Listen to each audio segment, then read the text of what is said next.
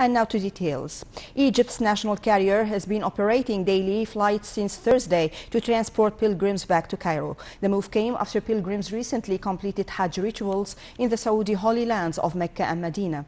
On Thursday, Cairo's international airport received 5 pilgrim return flights from Jeddah airport, and on Friday, 10 more flights will be arriving. Flights will continue until an estimated number of more than 70,000 pilgrims arrive home.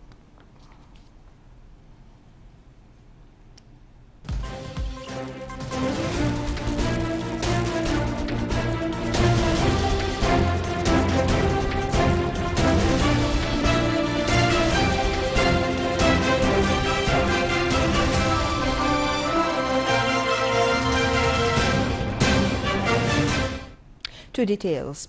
Egypt's stock market indices rose during last week's 2 sessions, gaining £6.3 billion. The market's capital for companies listed in the bourse reached £752.5 billion, compared to £746 billion the previous week.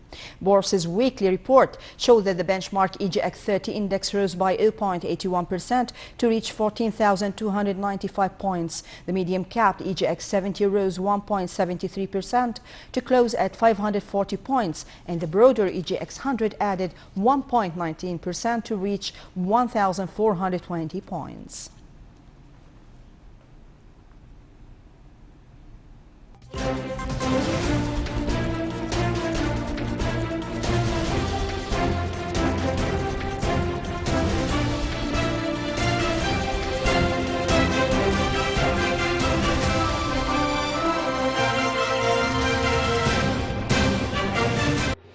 Welcome back. The sports segment in full.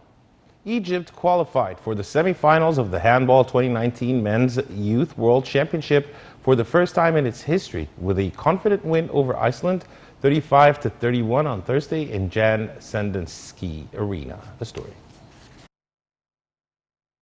African giants Egypt have qualified for the semi-finals of the 2019 Men's Youth World Championship for the first time of their history, with a confident win over Iceland 35-31 on Thursday in Jan Sandanski Arena.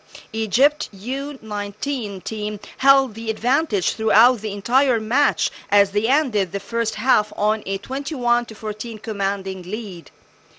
The Egyptians maintained their supremacy in the second and never seemed threatened to realize their historic achievement. Hassan Walid Ahmed has been chosen player of the match. They will face on Saturday Portugal. The young Pharaohs will hope to go further than their elders, who clinched the bronze in July in the 2019 Men's U21 World Championship.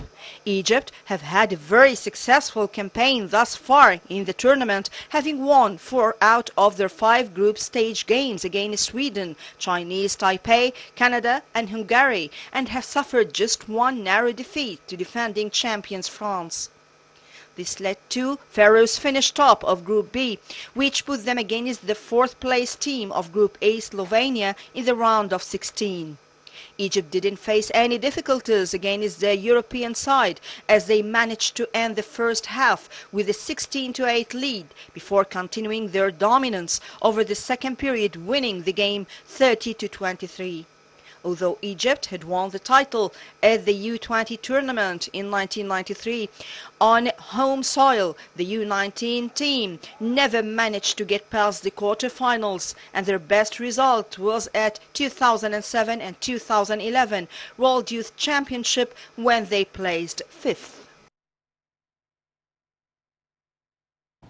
Zamalek coach Tariq Yahya assures that his players are ready for the CAF Confederation Cup round of 64 match against Somalia's champions, the Qadaha, and Zamalek will host Somalia's team in the preliminary stage of the African Champions League on Friday at 9 p.m. Cairo local time. The game is not expected to be easy for the White Knights, as the team signed 11 new players and is coached currently by a temporary coach.